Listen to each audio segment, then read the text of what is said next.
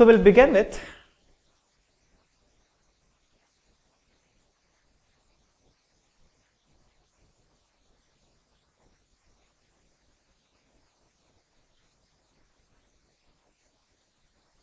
preparation of aldehyde. Now there are certain reactions that we have studied already in the chapter hydrocarbon. So we'll start with those reactions so that there can be a quick recapitulation, and then we'll begin with new reactions. So one of the important common reaction that we have studied already as a reaction of alkene and alkyne is ozonolysis.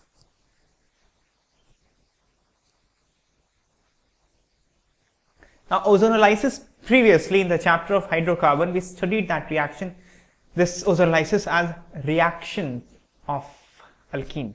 Now this will be here a method of preparation of aldehyde. Now if you haven't studied this ozonolysis reaction, this is very important reaction and you must go back and study that reaction and come again. If you have studied this reaction and you could not remember it, it's equally bad. You should again go back and study that.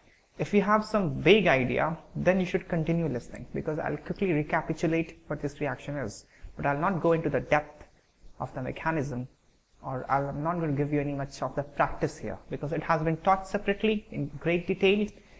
So there's no requirement of repetition. But nevertheless, the reaction of ozonolysis, if it is carried on alkene, it is carried on alkene and alkyne both. If it is carried on alkene, as we studied before, we will take ozone and zinc. Zinc meaning there is a reductive ozonolysis. If we don't take zinc, that aldehyde will be oxidized and will become carboxylic acid. We have studied all these things. Now the reaction happens like this. You break this alkene into two parts, provide C double bond O to each of the carbon that was involved in making of alkene. So each of the carbon that was making C double bond C previously will now make C double bond O. So this carbon was making C double bond C. So this carbon I have given C double bond O. Similarly on the other side, this carbon will also get a C double bond O. Like this. Now, depending upon alkene, this can be aldehyde, this can be ketone. Now, in this case, in the kind of alkene I have taken, this is the aldehyde. In other cases, it could be ketone. No big deal. So, depending upon alkene, what alkene is, you will get either aldehyde or ketone. For example, in this case, if you break on this side, from left hand side, you are going to get a ketone, because you can see R group on both sides of this carbon. So on the left hand side, from the left hand part of this molecule, what's going to come out is this. Now you have to quickly recognize that this is ketone, because a minute back we have seen that if you have R group on both sides of C double bond O, that is a ketone. You have a R group. When this R, we don't know what this R is. This could be methyl, ethyl, propyl, butyl, hexyl, whatever.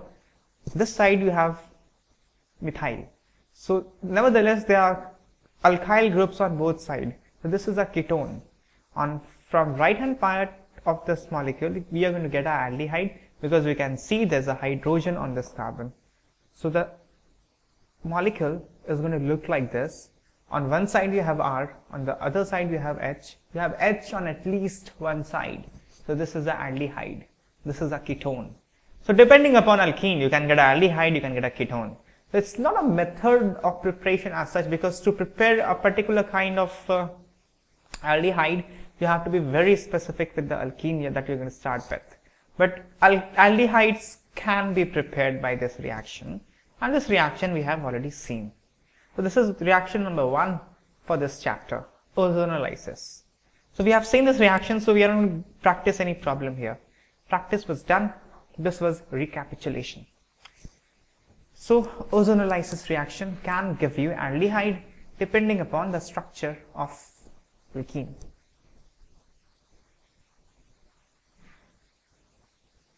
Another reaction that we have seen before, and we will quickly recapitulate before we move to study new reaction, would be hydroboration.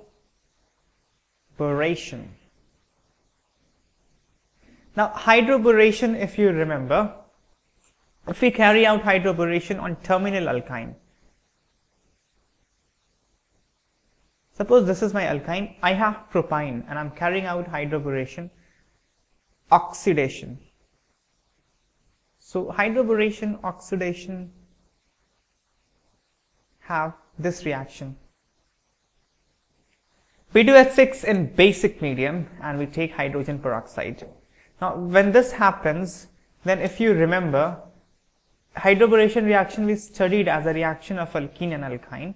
So I'm going to quickly recapitulate what happens. This boron has an empty p orbital and this electron of this alkyne will go into the empty p orbital of boron. The hydrogen from boron comes in the form of hydride and attacks the other carbon, because the terminal carbon will be providing electron into the empty orbital of boron. Now B2H6 during reaction breaks in the form of BH3. So BH3 goes into the reaction. So these electrons will go into the empty orbital of boron. Now this carbon, terminal carbon, will start to make a bond with boron.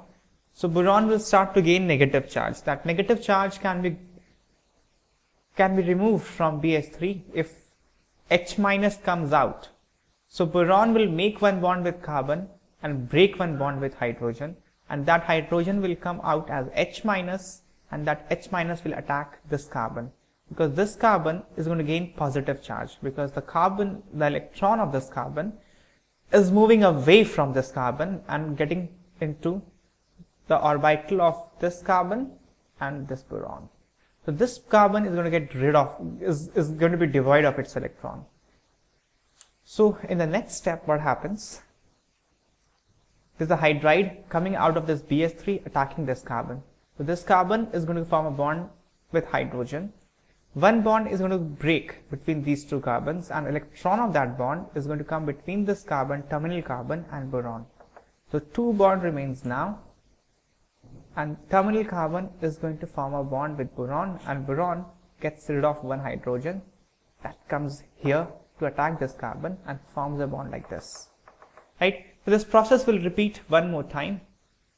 So this bond will also break, and again this hydride will come out, and at the end of the reaction, as we have seen this mechanism, so I'm not showing all the steps, but at the end what happens, this hydrogen peroxide comes, and this boron comes out as BOH whole thrice, right?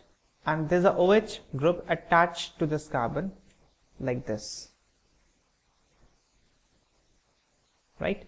Now, if you know tautomerism, and you should know tautomerism because we have studied it long back, this is an enol form. There's an alkene and there's alcohol.